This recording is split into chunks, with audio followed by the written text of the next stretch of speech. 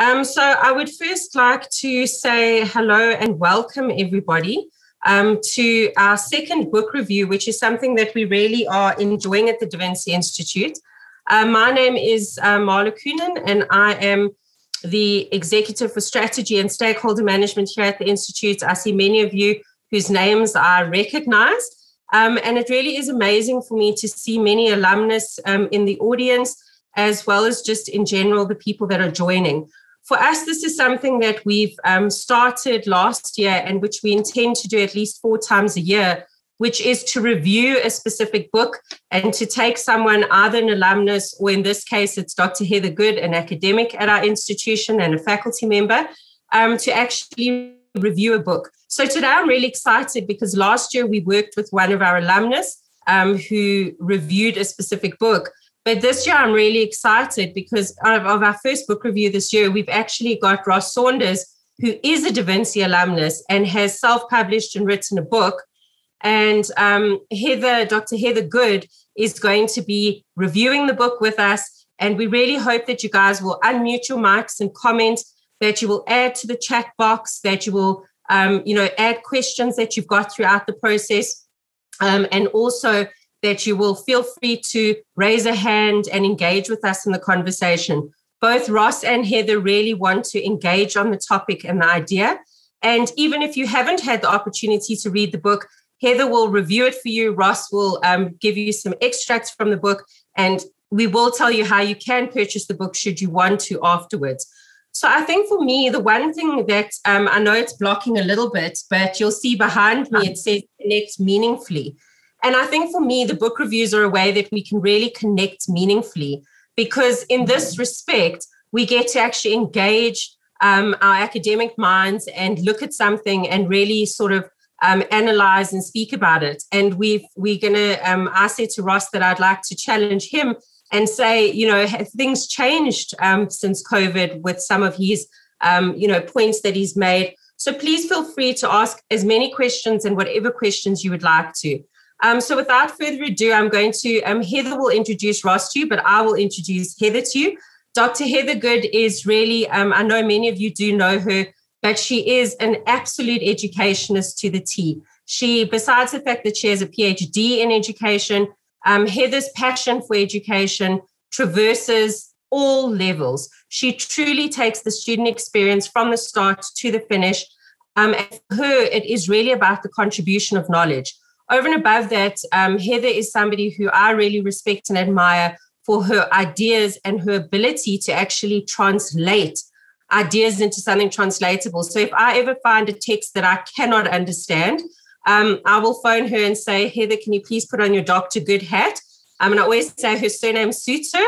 And can you please analyze this for me? And I think that it really is a skill of yours, Heather. So I really look forward to seeing the way that you unpack this. We've also launched the Da Vinci blog, and Heather's a regular contributor to the Da Vinci blog. So coming up, you'll see a lot of blog posts from her.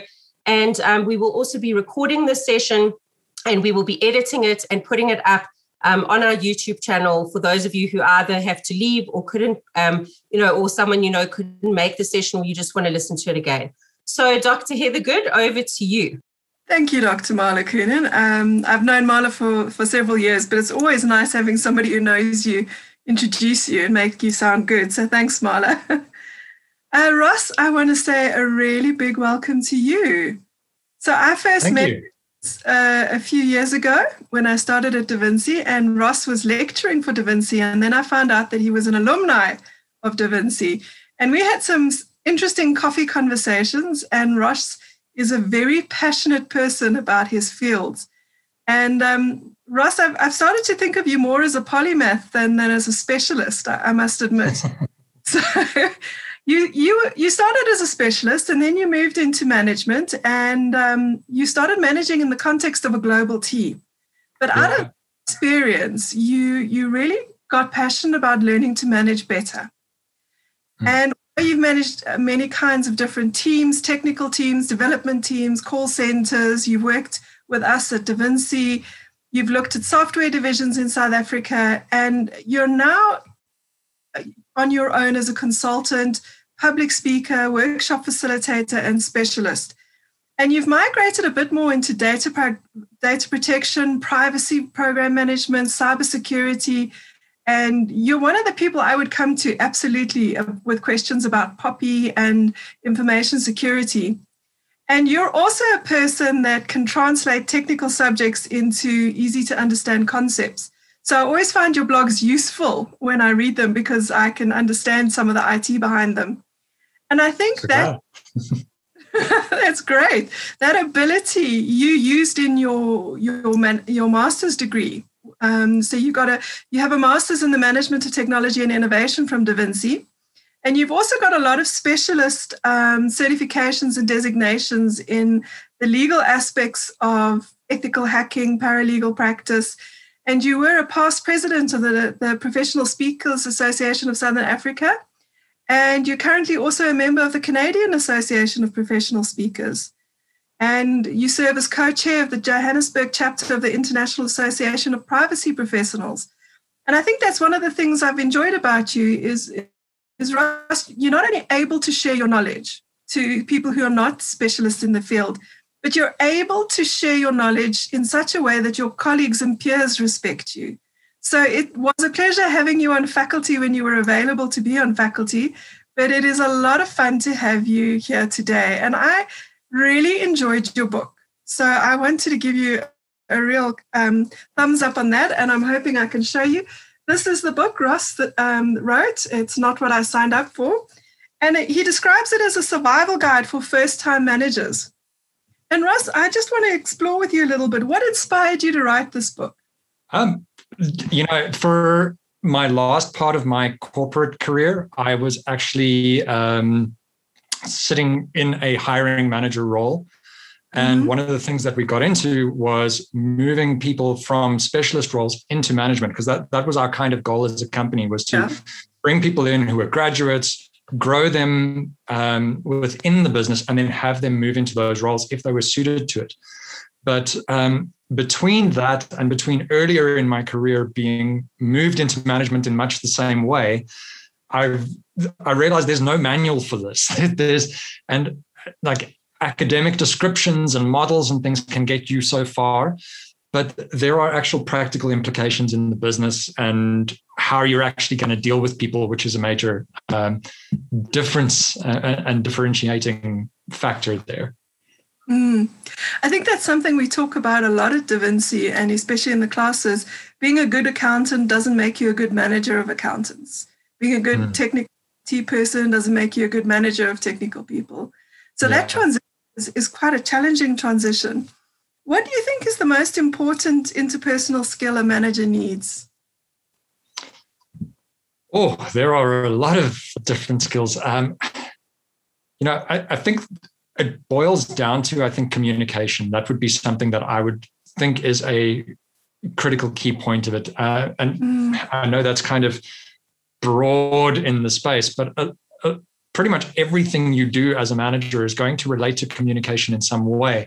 And that's communication both ways, be it listening as well as talking. It's the whole 2 ears, 1 mouth, use them in proportion. So I think that... And that from a professional speaker is saying a lot. No, that's great. So Ross, what's your favorite part of the book? What is the piece of the book that you really enjoy? It's hard to pick a favorite. I think going at a bit of a higher level, telling the different stories that I've had through the years is basically my sort of favorite collection of parts of the book, because the book comes from stories. It's every chapter that's in there has some sort of related story or incident that happened in my management career that got me to learning about that. I think that's something I enjoyed about your book, was both the readability and the fact that you demonstrating learning from experience. So you've integrated well-known principles with your own experience and learned from them. And I really love that reflective learning approach that you approach. I know we asked you to prepare a small piece to read so that everyone could have a taste of your book. So I'm going to hand over to you for a few minutes, and then I've got some more questions. But if anybody else wants to ask questions during today, just ask that you pop it in the chat. We're keeping an eye on the chat. We will have a live Q&A session at the end. So I'll ask you not to put your hands up yet, but if you want to just catch a question, we'll look at it in the chat. And if there's anything that's unanswered, we'll pick it up afterwards. So Ross, over to you. Cool. So I've selected a passage which was basically my golden rule when I was hiring people and when people moved into management. It's one of the things that I absolutely insisted on. So I'm going to take from the section called Carry a Notebook and just read the first page of it. So my golden rule for any new team member, be they manager or contributor, is to keep a notebook and pen with them at all times. This was one of the best lessons I've ever learned in my career. Many years ago, I had a particularly strict boss who insisted on this when I went into management. It became my absolute must-have accessory. There are a number of reasons why you should carry a notebook, with time management being one of them. The key thing to remember here is that you're not going to remember key things if you try and keep it all in your head. This relates to to-do lists, ideas, or any seemingly flippant comment in a meeting. Your notebook serves to be an extension of your memory. And while you may choose to take notes in an online service or app on your phone, I'd highly recommend taking physical notes for numerous reasons. One, if you're taking notes on your phone in a meeting, you are likely to come across as rude. People in the meeting room will not know whether you're taking notes or messaging someone to tell them how bored you are. Most people will naturally assume the worst, so you'll quickly be lumped into the category of not paying attention. Where possible, preferably use a tablet or a notebook computer. Two, the act of taking notes sets the minds of those around you at ease. How often have you been to a restaurant where the waiter takes your order without taking notes? It's kind of nerve-wracking, right? If they're taking notes, you have a lot more comfort that you're going to be taken care of. The same applies in the boardroom. And three, writing with a pen and paper is a tried and tested method for aiding your memory as opposed to typing a note on a device. A study in 2014 published by the Psychological Science Journal stated that writing notes by hand aids long-term retention of conceptual information. While typing means you have taken something down word for word, writing often means that you have thought about it, given that we generally write at a slower speed than we type. I think, sorry to interrupt, Heather. I see there is a question, but I actually think it's really interesting, Ross, because, I mean, for me, I know that if your concept of the waitress, if somebody comes to me at a table and I've got a big order and then they don't have a book, I always ask them to please repeat my order back to me. And it's quite fascinating, actually, that when we think about it in a boardroom, something that bothers me at the moment from a technological perspective is people are quite disengaged in meetings, with online and those type of things, but even prior to COVID. So I almost feel like people use technology as an excuse. So say they'll sit with their computer and say, oh, they're just taking notes. But then when you actually, if you walk behind them or whatever, they're doing emails or they're responding to things, how do you advise managers with regards to something like this? So taking the notes and being engaged is a beautiful way of looking at it. But what if with technology now people are like, okay, well, I'll take notes on my laptop. How do we keep people engaged? And to the audience, I don't know if any of you find this, but we're finding that with a lot of the online sessions, so with Zoom and MS Teams, sometimes people are busy doing mails or other things. And I always laugh when I'm presenting and someone accidentally replies to one of my mails. You can call them on it then, but not really when it's, say in another type of session. So I know that's a bit of a loaded kind of long-winded comment, and I would be interested to see what others feel as well. I think it comes down to two different levels there. So one of the lessons that I learned along the way, and it's in the communication section of the book, it's a skill that you learn to pay attention, I think. And it's a skill that we lose very quickly when we're using devices. And one of the communications workshops that I was on many years ago, there was a whole exercise where you had to sit on your hands and actually not fiddle with anything and pay attention to someone and repeat what they'd said back to them, how you understood it. And that was a phenomenal exercise for me to realize just how little we pay attention and how much we listen to respond as opposed to listening to understand. And that listening to understand exercise is a lot of what got me to the point of paying attention. Now, that's another reason I like a notepad or notebook. And when I started as a manager, that's what I used, is a notebook and pen and paper, basically. there I can't be on WhatsApp. I'm like in a notebook. That's as far as it goes. Yes. But you develop that paying attention skill. And I used to put that onto my staff as well, even if they weren't in a management role, have a pen and paper with you so you can take notes. And then, I mean, a team member that I had, which I probably wouldn't recommend this to anyone, he would keep those many bar ones. And if someone wasn't paying attention, he'd throw it at them. So you kind of got a yay, kind of thing because you got hit by a bar one, but at least it's a bar one. So I think it comes down to everyone individually.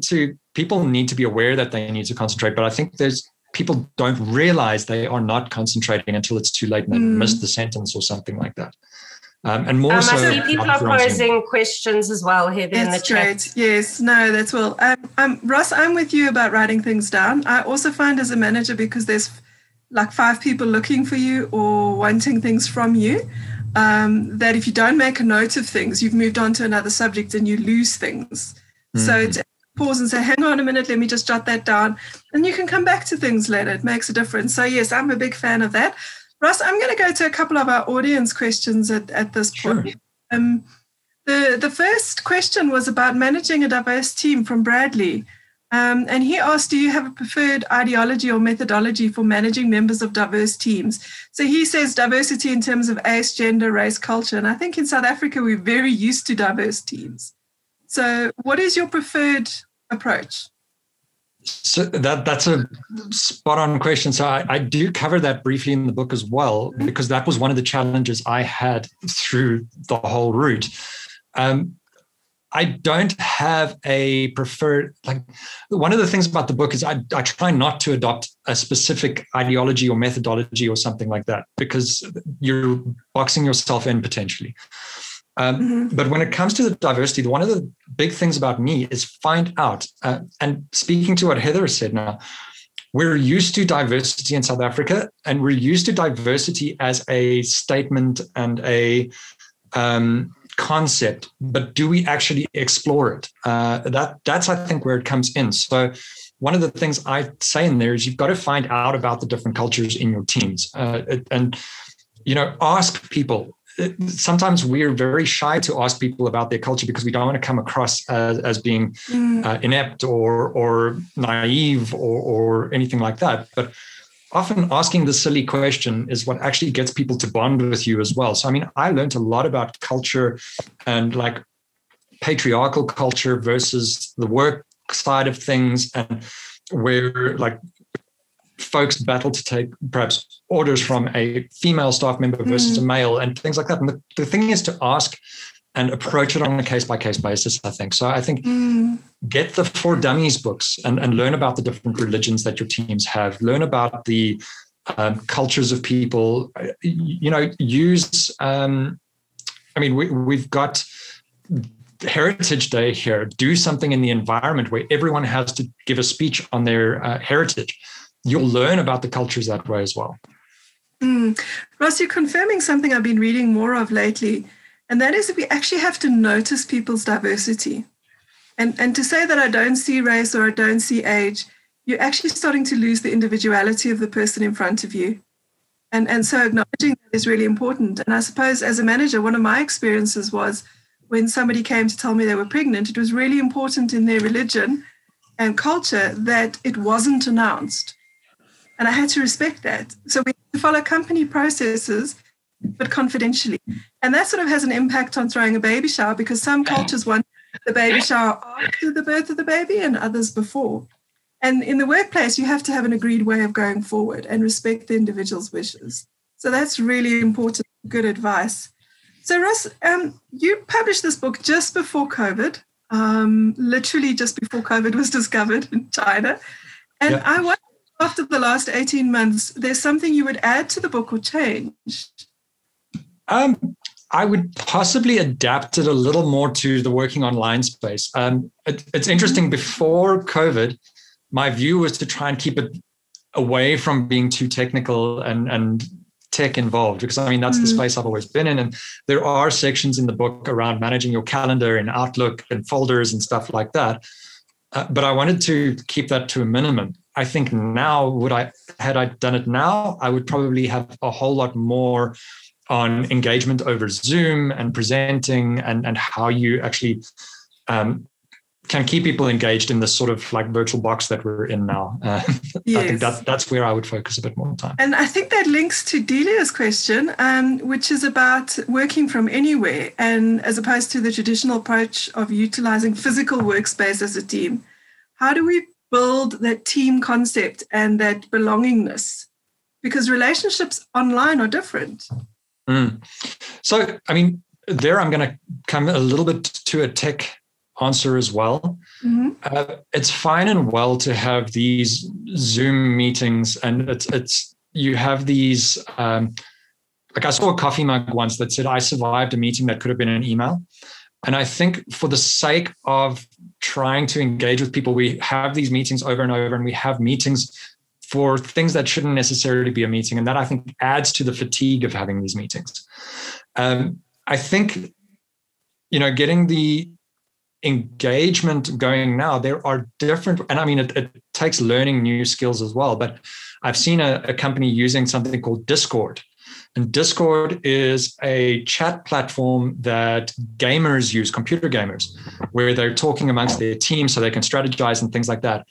But it's not like a meeting. It's actually just audio, and your microphone remains muted until you speak, and then it speaks and everyone can hear you. So it actually almost creates that open plan office kind of vibe where everyone's on mute while they're typing, but the second you say something, everyone can hear you. And I've seen a couple of companies using that, and then also companies doing very specific team buildings with platforms. Like there's platforms like venue.live that's coming up now, which is specifically around engaging remote teams and all of that. And I think keeping abreast of that and not moving into the virtual space, we can't take the same team building as we've had in the physical space. It doesn't work. We need to adapt it as we go.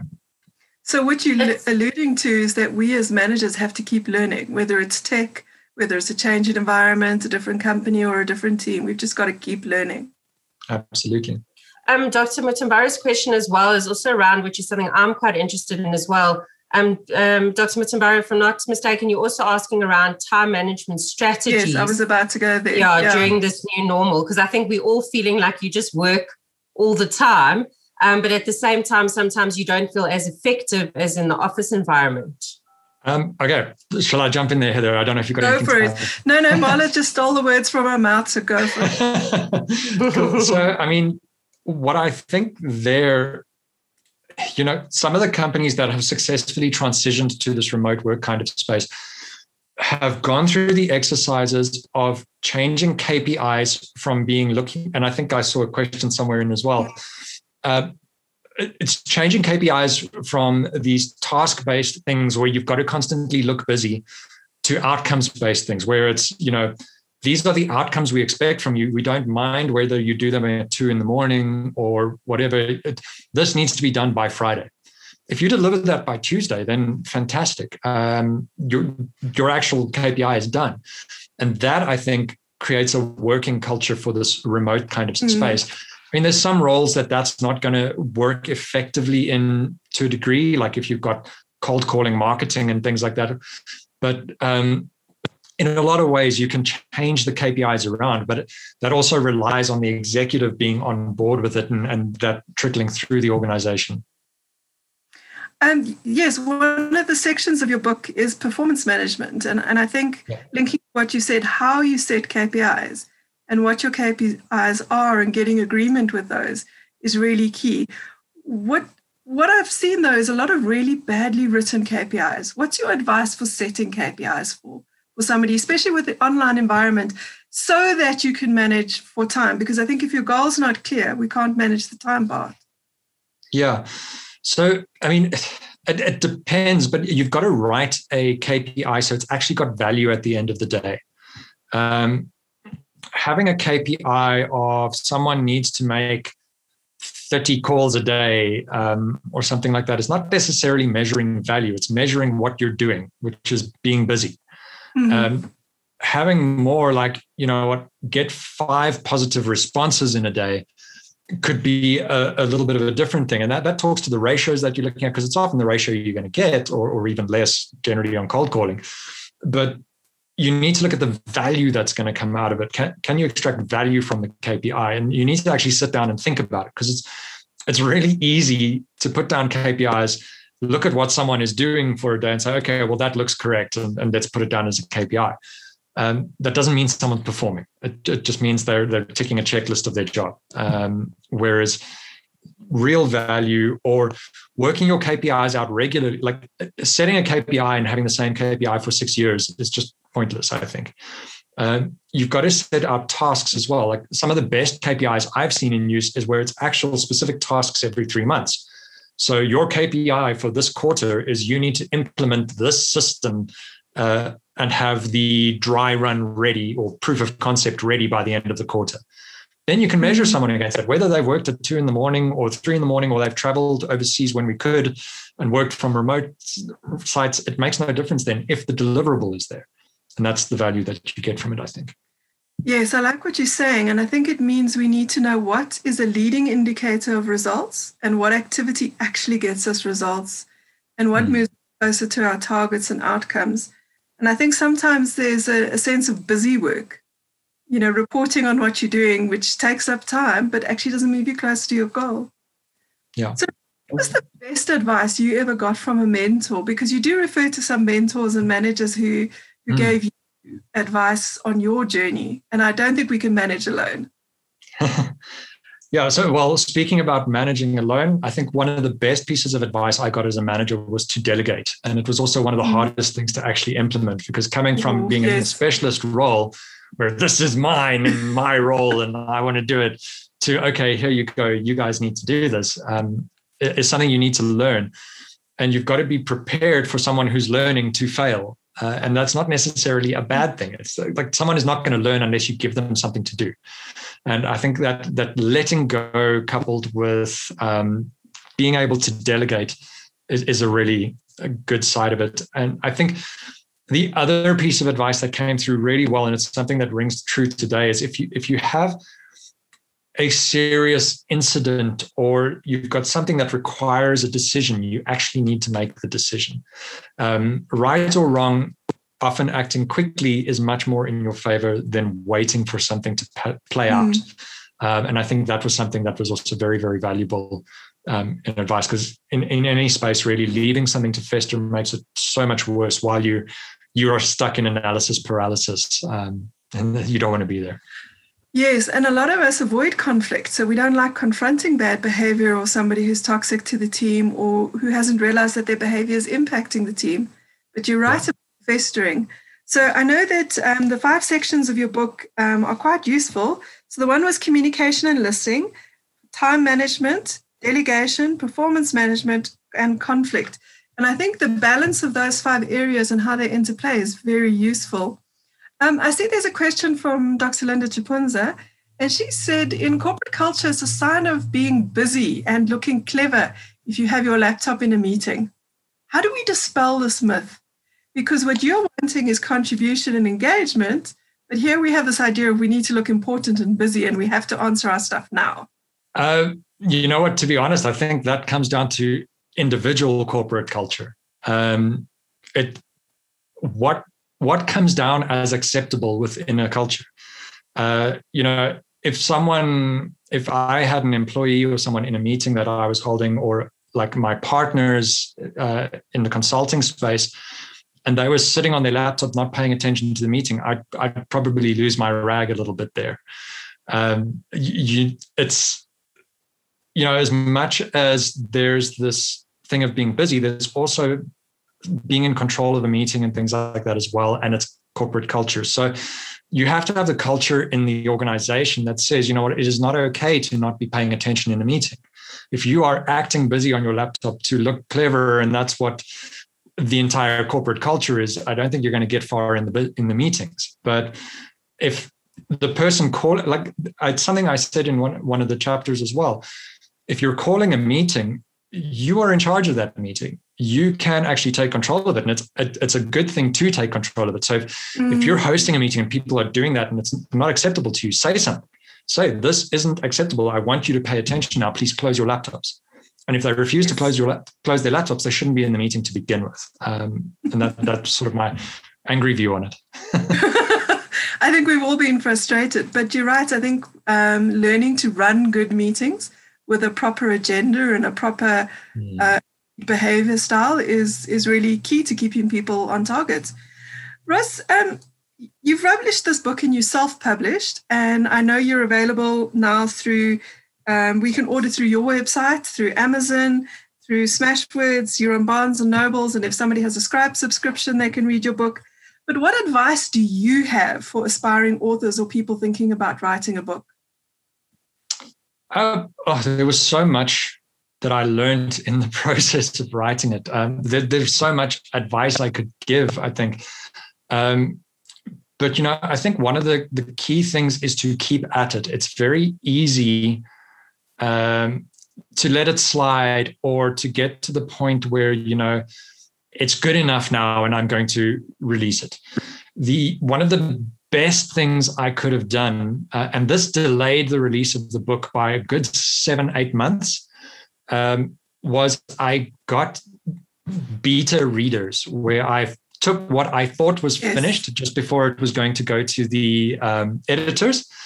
And I said, this is good enough because I am sick of writing now. I've been writing for 18 months and let's just get this done. It felt much like a dissertation. And then got it out to the beta readers. The beta readers were like, oh, this was cool. But one of my beta readers was also a writing coach. And nice. He took it and he read it and he stopped sort of 4 chapters in. And he was like, no, look, it's great and it's technical, but where's the heart? And it took him like bringing that out of me and giving me honest feedback. So if you do want someone to read your book and all of that, get someone who's going to give you honest feedback and not necessarily pull punches or anything like that. Say like, oh, wow, great job, you wrote a book, but the advice is not actually helping you.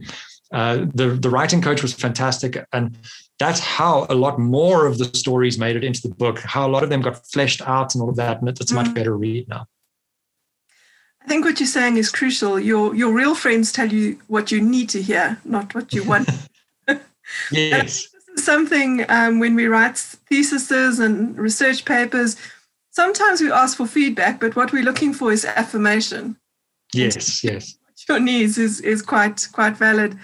I see Janet commented on your comments about facilitating on the meeting that the onus is on the facilitator to engage people rather than expecting them to be engaged. And I think that mutuality of running an interesting meeting that's on point is really valid. Thanks. So your book has challenged us to also think about how do we prepare aspiring managers. And I read when I was researching just around this book that nobody wants to be promoted to fail. And yet the principle suggests that a lot of people are promoted until they fail. And there's normally a story behind that. But some of the research conducted shows that up to 60% of new managers fail within the first 2 years of their new positions. Or they have something happen that forces them to go through some sort of compulsory training or conflict management.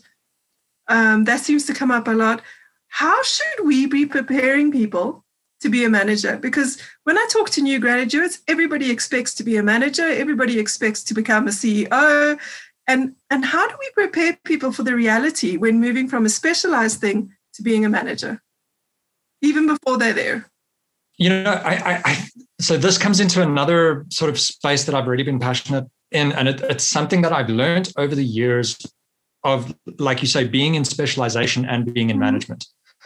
I think one of the biggest mistakes that we can make is to instill in people that they have to be managers. You don't have to be managers. The money is not always in management. In fact, the money in specialization is way higher than in management in a lot of cases. There are these 2 tracks, and there's a book on this, The Leadership Pipeline, where you can specialize and you can go a management track, and your management track should be a constant growth in different directions, and your specialization track will be constant growth in a specialization. And I think that's the first step, is people don't always have to be managers. We need to stop making people think that they have to be a manager. when it comes to people who do want to be managers and really want to get in there for the right reasons, I think we need to prepare people that it is not an easy ride. It's no longer individual when you're a manager.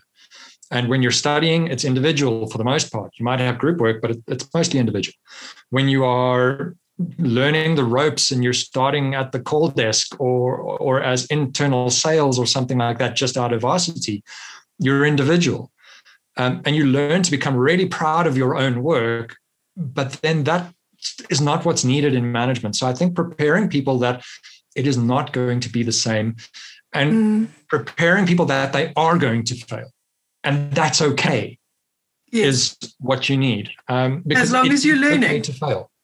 As long as you're learning. Yeah. And I think this is something people underestimate, is how much we learn. We're actually more open to learning when we fail than when we succeed. Yeah. But again, it takes a culture, because, you've got to be in a management leadership team from top to bottom, from left to right, that supports each other in that failure. If it's this talks to like sort of a worst case environment where you're working on those task list KPIs, no one does above and beyond, no one cares about each other, it's getting my checklist done, then you are going to get pushed out or something like that. But if management works together and people help each other when they falter, you've got a fantastic recipe there. Ross, you're raising an interesting point there. I think a lot of people aspire to be managers to make a change in the company. How do young managers influence corporate culture? Because sometimes it's very difficult in a big environment. It is. I think it comes down to both the communication side, but something that's mentioned in the book as well is managing up. And that was a big thing that I had to learn, because you talk about people wanting to go into management to correct things or something like that, or make a change. In my experience, what I've seen, you kind of have the two extremes, where you have someone who wants to go into management to fix something, and you have someone who wants to go into management for the prestige and the power of it. And those two together is fire and water, and it's a sticky situation there. But I'm like losing my train of thought now, because I'm going in so many different spaces.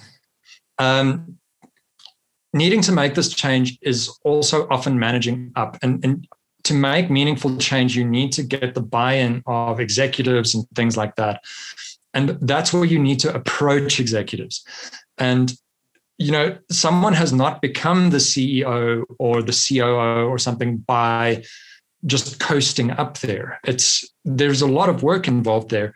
And one of the things I talk about managing up is knowing how to approach them when you manage up. If you go to someone and just say, I see a problem. Okay, so what are you going to do about it? It doesn't prove that you're doing anything to change your manage it or anything like that. If you go up to someone and you say, look, I see a problem. This is what I see it is. I think if we do X, Y, and Z, we might be able to resolve it or improve it or something like that. And if I could get X, Y, Z, I think I could make some traction here. That's a whole different discussion now, because you've put forward what your suggestion is. You're taking that thinking off the other person's plate, and you're promoting yourself as someone who's thinking about this stuff. So, Ross, in your book, you've positioned this as a book for new managers. And I see Janet's given a book recommendation on the subject of management versus specialization. In your book, you also include some recommendations for further reading in each section. What is the very next book you think, after they've read your book, of course, what is the very next book you think a new manager should read? There are a few. So my go-to favorite is a very technical book, which is called The Phoenix Project. And although it's a book around technology and an IT company and things like that, the principles that it teaches is really good. And it's a story of a company and a manager, like how he learns and who he conflicts with to get this company sort of reborn and out of a mess kind of thing. And it's a really, really fantastic read. But outside of that, the two books I would look to making sure everyone reads in management and out of management really is Crucial Conversations. And I cannot remember the author off the top of my head now.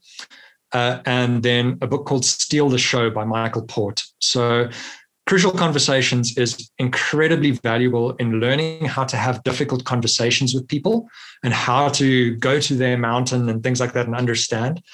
And then Steal the Show is all about communications, and it's communications in meetings, in presentations, in how you engage people, and it's written by an actor and an acting coach, and acting can actually work in your favor for presenting. So Ross, I like what you're highlighting there is both the technical aspects. I mean, in our TIPS model, we take the management of technology, the management of people and ideas and ideation, which leads to innovation as something that needs to be balanced within a system. And you seem to very much sense that the technical aspects and the systems impact on the people and the interpersonal skills. How did you find that balance for yourself? Because not everybody gets that when they migrate to management. Yeah, I think it's a lesson hard learned. For a while, when I got into my first sort of executive role as well, it was kind of like, well, we'll fix a lot of problems with technology. And we kind of pushed a whole bunch of tech into the business without considering the people aspect. How are people going to learn about the system? How are they going to feel about the system? Are they going to adopt the system? Are they going to be involved with it? Or is it going to be just that absolute worst push down, you will use this kind of system because it ties to KPIs? Yes. And it was a tremendous learning curve when the entire implementation project failed horrifically at a tremendous expense because no one wanted to use the tool. And then we had to do a complete redesign of everything. So that was a lesson hard learned and expensively learned, that if you don't involve the people in it, you're going to have a problem. If you don't look at the broader system, because we ended up conflicting with another system in another division, and then we could have just used that in the first place. And nothing was done sort of systemically. It was all done just like this. We're just going to do this and it'll work. And it never did. Ouch, yes, some hard-earned lessons. And just on that note, I see Frank's asked a question. How do we strike a balance on performance KPI for the individual and organizational goals? Because we have employees that meet their KPIs and their performance goals, but then they get told there's no bonuses because the organizational goals weren't met. So how do we get that balance right? I think it comes back to what we were talking about designing your KPIs to add value. Your KPIs need to link into the company mission, vision, values side of things. And I mean, company values on paper and put on the walls is really not actually that valuable. Mission statements are not that valuable if no one buys into it. So, I mean, some of the most successful approaches I've seen to this is things like having a huge town hall meeting where the entire complement of everyone decides on what the company's values and visions are. Like, I mean, I've seen this done with companies of 300, 400 people, where you go for 2 days and they really, the executives were involved in wanting people's input for it. And they set the company values and vision as to what came out of these as the majority visions and values, not trying to push it down. Once they had that, then that trickled down via strategy meetings into divisional goals. And the divisional goals then went down into KPIs, and that was outcomes-based again. We need these outcomes to reach our divisional goals. And because the division's meeting its goal, the organization is meeting what they plan to be their goals. And in that case, it was also, you're not working on this, oh, well, everyone is scuffling around to do something, but is it the right thing to meet the goals at the end of the day? Yes, no, I like that approach. I think it's one way to get buy-in right from the get-go instead of selling your values to everybody all the time. Ross, as we mentioned earlier, you are more recently doing a lot more work around data security, the POPI Act, information security. What are the most important things you think managers need to know about those areas? I think it comes back to what we were saying earlier, that managers should be continually learning. One thing about being a manager is it's not, and perhaps we can open the can of worms of talking between management and leadership as well. But there's management and managing, I like that, managing a team, and you're taking off the day-to-day tasks. There's leading, where you're actually taking things forward, I think. And you need to be learning about the stuff around you. And the CEO is not necessarily just managing. The CEO has to be aware of what his responsibilities are as a director and things like that. So it's very good to keep your eye on things like legislation. As you start moving into sort of the middle and senior tiers of management, it starts becoming a requirement that you know this broader view outside of the organization. Again, talking to systemic sort of approaches, knowing what's out there, knowing what you need to look for. And privacy is one of those now. And we've seen it a lot in Europe. And privacy is very much just doing the right thing business-wise. So I would say any manager should just look at the principles of POPI. There's 8 conditions in POPI around accountability, letting people participate, being open about what you're doing. They're all pretty much conditions of good business practice. So I would say take a look there. But for any new manager as well, I would say educate your teams on their responsibilities. You can't be managing all of this alone. And cybersecurity and privacy is not like it was 10 years ago, where it was just the IT department's problem. Cybersecurity, privacy is every single team member's problem now. It's formed such an integral part of the business. Everyone needs to be aware of what phishing is, what attacks could happen, how social engineering works. It's where we are as a world now. Okay, some quick fire questions just before I finish off. What are you currently doing? Currently, I'm not reading a business book of any sort, but I'm reading Believe by Eddie Izzard. It's his autobiography. Interesting. Tremendous story on resilience. So I'm thoroughly enjoying those. Yeah. Are you currently writing another book? I am, yes. What's it so about? One is coming on privacy for small businesses and how to comply with POPI and cybersecurity. Nice, that's great. What do you think you would like to be known for? I think part of what I got into the privacy space for in the cybersecurity space for, it was that I suffered through data breaches and I had my identity stolen. And if I can be the person that has prevented other people or businesses from suffering from that, I'll be very happy there. No, that's awesome. Yes, no, I think that would matter. That's very painful. So thank you so much. I'm going to open the floor if anybody does have questions. Marla, I don't know if there's anything else you want to add just before we go into a live Q&A. No, nothing specific. I see Janet's asking, when is your book coming out? Everybody wants the privacy for small business. I was aiming for the same 1st of July date, but I'm not going to quite make that. So I'm hoping probably August. Oh, watch the space, guys. We'll share it. Marla? And no, I'm just saying, I think Janet also suggested a book earlier.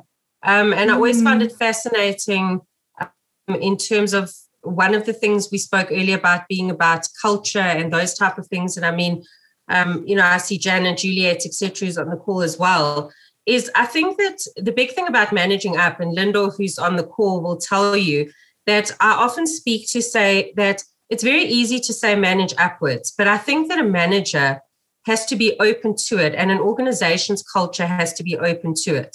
So I think the managers definitely influence culture, the organizational culture, in the sense of one of the things I saw in my own PhD in my findings was that the more that managers embrace things like inclusivity policies and they were able to actually sort of breed a culture where people felt that they could communicate openly, that is when you had a lot more work satisfaction, work performance. I found in my own study that people felt then much more loyal towards the organization, and even more productive. And I think sometimes that we don't, speaking in Da Vinci speak, that we don't realize that an organization is also an ecosystem, and it's made up of multiple subsystems. And people do want to have friendships at work, and they do want to have relationships at work and all those things. And one of the biggest jumps I've seen that often younger managers don't understand is that when you shift into a management space and you've had friendships at work, it is something that shifts when you are now performance managing someone. I saw earlier, I think, Frank, it was your comment about the KPI. And I think one of the biggest things is that people often don't realize that the person managing them is actually going to, do their KPIs, etc. And so being a friend, and I've seen a lot of organizations really have real HR issues when there isn't that synergy between managing upwards, which is very different, to being friendly with staff. And I often think managers don't strike a good balance with that. Sorry, so I'm just saying, when I look at Frank's comment around striking a balance on the KPIs and organizational goals, I think this is a massive thing. How important are shared KPIs for future work to avoid disappointment? Frank, I think this is massive, because I think one of the big things for me is that too often organizations do not share their strategic intent with staff in an open, transparent, and honest way. And then they shift goalposts in the middle. And last year, our president of the Da Vinci Institute gave quite an interesting speech, Edward Kisveta, around speaking about having a vision and having intent at the doctoral president's dinner. And the big thing he spoke about, which I think is really relevant, is this concept of being able to understand the strategic intent of an organization and be able to replan if need be. And I think when people have a clear vision of where they're going and they feel included, then, and they're part of that, I think then it's okay to shift goals when you have to, but it has to be a collective shifting. Cannot just be that management shifts and everyone has to fall in. And too often that is what organizations do. And it's far less cooperative than it should be. That's just one of my comments. So Ross, in your book, you do have a chapter on being promoted above peers and another on building trust and managing expectations. So I do think you touch on the relationship aspect that Marla's mentioned. That was another. So I found your book quite useful in terms of how you've organized it and the topics you've covered. But Marla's right. Absolutely. Consistency really helps employees meet goals. Are there any other questions from anybody? Does anybody want to put their hand up and ask Ross directly? Janet, you're putting your hand up. Sorry, I'm trying to find unmutes and hands and all that kind of thing. So maybe just partly a comment, partly a question is around the subject of strategy, as Marla was just talking about just now. Sorry, that's terrible English, but anyway, I'm actually presenting next week at this strategy conference, and my topic is agile strategy for wicked times. And I think one of the challenges we have at strategic leadership level is that strategies are no longer as fixed as they used to be and could be. They have to be a lot more agile. And it just would be interesting to hear a comment from you, Ross, around what I've just said and juxtaposed with what Marla said around, how we keep big groups of people informed of the shifts that are happening in this really agile environment all the time. Yeah, I'm going to agree with Marla on this one. And yourself with being agile. But it comes down to what Marla was saying about communicating the strategy. If you are, we saw it in one of the organizations that I was in, is that strategy was done at the exec level, and it was exactly what was said. The goalposts would change and things would move, and the teams weren't aware of what that was. And I think the overarching feel in the company was that, there isn't an honesty about strategy. There was an inherent then distrust from the teams to the executive. And then there was the I told you so, or I knew this would happen when things fell apart in the company because the strategy was going badly. So they kept changing it up at the top level. It was a disaster. They never communicated it down. Instead, they just communicated, well, everything's fine. Meanwhile, the whole building was burning down in the background. And then when everything fell apart and no one got salaries, everyone was like, I knew this was going to happen. And it was a massive distrust. Whereas on the communicating the strategies, and there's a company I work with at the moment who, like, they are across 5 continents. They have staff everywhere. They're not particularly large, but they have regular meetings between all the teams. And whether you're an exec or you're just doing reception duty, everyone is in that meeting and everyone chats openly and frankly about strategy. They change on a dime, but everyone is aware, everyone buys in, and everyone gets told, like, if we do this correctly, this is the outcome, and everyone gets X, Y, and Z and all of that. Boom, they are clocking 100% growth year on year for the last number of years because of the way they manage people and things like that. It's their strategy, the way they do things, the way they communicate just floors everything. No, that's really, really useful, Ross. I know Janet is finishing her master's and you did your master's at Da Vinci.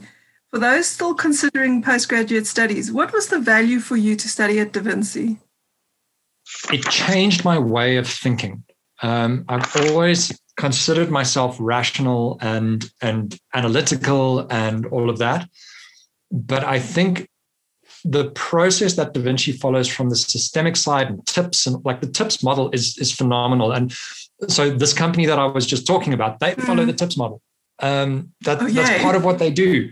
And it's tremendous to see what it can do, but it changed my way of thinking because then I got higher level on things. And you're looking down systemically now, what happens there, like causal loop diagrams and things like that. I would never have considered that in the past, but it's such a valuable tool to learn. And it's something that's in the arsenal now that if I need it, I've got it. Fantastic. Ross, thank you for confirming what we hope to achieve, because that applies knowledge, that practical value of thinking well is something we want. So I'm just going to remind everybody that your book is available in ebook format on multiple platforms, especially at Amazon. And I gather you said yesterday that was the cheapest place to get it. But if you would like a hard copy, you can go directly onto Ross's site. You'll see that Linda has posted the links in the chat, and then Ross will arrange with you your preferred method of delivery. And that will add to the cost a little bit if you want a physical copy. For our students, we do have 2 copies in the library, and I don't think it's enough, but you can get in the line if you need to. Otherwise, please contact Ross. And Ross, you're on LinkedIn, and people can get hold of you through LinkedIn. And Absolutely. I'm just going to hand over to you for the wrap-up. So Janet, to close off what you said and to maybe close off the session, the point that I was making earlier was when I said to you that last year at the doctoral dinner, we spoke about this aspect was, one of the big things for me is about that, Janet, in an agile environment, that strategy must be systemic. But I think what's really important is that you have to have clarity of purpose. So you don't only focus on what you do, but you also have to be very clear that you exist as an organization to serve some kind of a purpose. And I think that if we transform ourselves, so for example, at Da Vinci, it would be an education environment. When COVID hit, we had to change things. But if you know your purpose, I think that that's a very important part of the strategy. And I think the other thing is clarity of the intent. So you know what you intended and how you intend to deliver on this. And I think that that's a very important part about being clear about what your strategic intent is. So you can write it broadly so that it can shift in an agile environment, but it should still have an intent. And the last thing obviously would be around what is the vision. So the long-term in Da Vinci, we speak of the dream. And I think if you have those 3 aspects, you can still keep agility. And so I want to say, first of all, to you, Heather, well done on always being an agile speaker. It's always a pleasure to be able to see how you can traverse multiple platforms. Janet, I completely agree. I'm just saying that it's a question of both and, absolutely. So I'm in agreement with you. I think we're in quite a tough space around strategy. And Ross, I think you really engaged with us in a way that we were able to really, get our teeth into certain things. And I really do appreciate the way that you were able to actually traverse a number of topics. And the fact that you're a Da Vinci alumnus makes us extra proud that we can actually see tips and all the things that you did. So I want to thank every single one of you that joined us today for giving of your time, because I think in these times, giving of your time is something that is really priceless. And to both Heather and to Ross, for giving of your time, your depth and knowledge in this. I really hope that you guys have enjoyed. Linda, when is the next book review coming up? We'll do one sort of towards, in about 4 months' time. And I hope that you will all join us. And then, Ross, I hope to see you engaging with us at a Curiosity and various other aspects. And we will connect with you when Ross has released his book. So, Ross, you will let us know so that we can send it out to the database. And then to everybody that's commented, I always find it fascinating, Janet. I really love your opinions on various different things connected to this. But to everybody who participated, thank you so much, as always, for joining us. And have a wonderful evening. And please, with those of you based in South Africa, with the third wave hitting, please stay safe and look after your families. And we look forward to seeing you again on various other platforms. Thanks, everyone, and have a wonderful evening.